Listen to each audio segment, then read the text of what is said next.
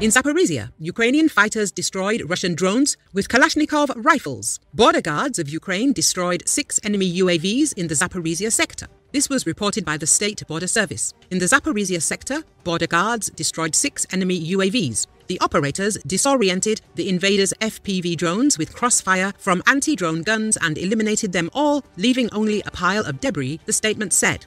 The Eastern Operational and Territorial Unit of the National Guard of Ukraine said that in the Zaporizhzhia sector, fighters of the 3rd Operational Brigade of the Spartan National Guard destroyed an enemy Lancet attack drone using small arms. It is noted that the unmanned aerial vehicle, which was moving from the temporarily occupied territories towards the positions of Ukrainian troops, was spotted by artillerymen of the observation group.